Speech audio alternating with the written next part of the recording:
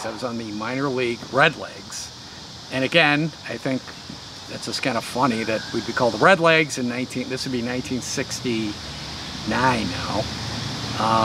Because I did a little research on that and why a team was called the Redlegs, and I found out through the miracle of the internet that that was because of at some point in the mid-50s, the Cincinnati Reds changed their name to the Redlegs because of the Red Scare, McCarthyism and all that.